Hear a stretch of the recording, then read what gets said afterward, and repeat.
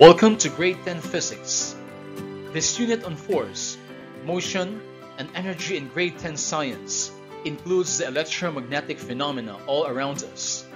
You will understand the different electromagnetic waves, commonly known as the EM spectrum. You will have a detailed study of the characteristics, properties, and uses of the EM spectrum to appreciate the relevant applications and understand their effects to us and our environment. But before we start learning about the EM spectrum, let's learn about the characteristics of waves in general. Our learning target is, I can describe the characteristics of waves using the concepts of wavelength, velocity, and amplitude. What is a wave? A wave is a periodic disturbance that moves away from a source and carries or transmits energy without transferring matter. The disturbance is frequently called as oscillation or vibration. What are the types of waves? Waves can be classified into two: mechanical waves and electromagnetic waves. Mechanical waves has three types: transverse waves, longitudinal waves, and surface waves. Let us now discuss the first type of mechanical wave, the transverse wave. A transverse wave is a wave in which the oscillation is perpendicular to the direction the wave travels. Examples are waves in a piano strings, waves on a rope, electromagnetic waves, and some seismic waves. Now here are the parts of transverse wave: the crest, the trough, the amplitude, and the wavelength. The next type of mechanical wave is the longitudinal wave. A longitudinal wave is a wave in which the oscillation is parallel or along the direction the wave travels. Examples are sound waves, waves through fluids, liquids, gases, or plasma. A compression is a region in a longitudinal wave where the particles are closest together, while a rarefaction is a region in a longitudinal wave where the particles are farthest apart. Electromagnetic waves.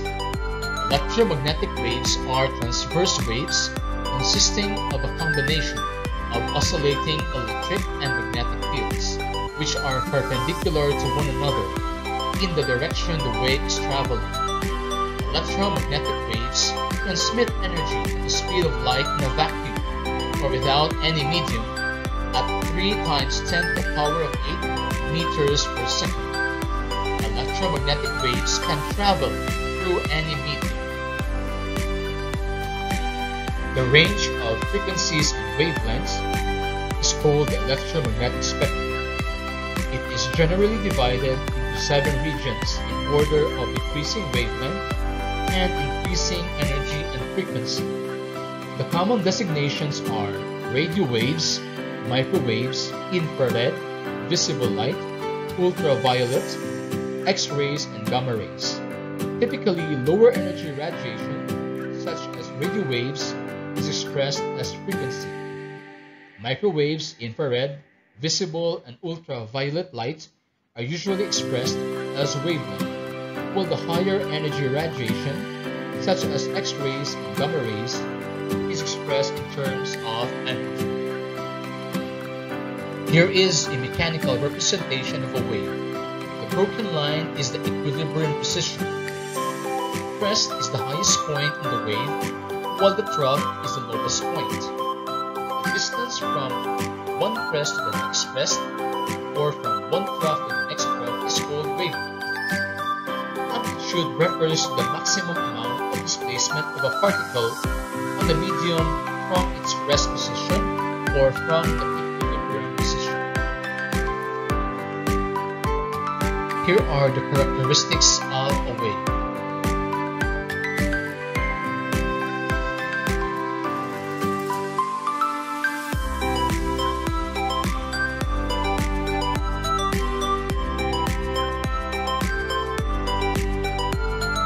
Let us now compare the frequencies of a wave.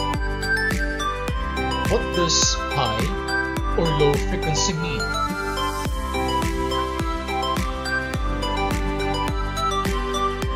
Let us compare wavelengths of a wave. What does short or long wavelength mean? Waves with long wavelength have low frequency and energy, while waves with short wavelength have high frequency and energy. Colors are light waves of different wavelengths and frequencies. What is the trend? From red to violet, the frequency and energy are increasing while the wavelength is decreasing. Thank you so much for attentive and cooperative listening. God bless you all.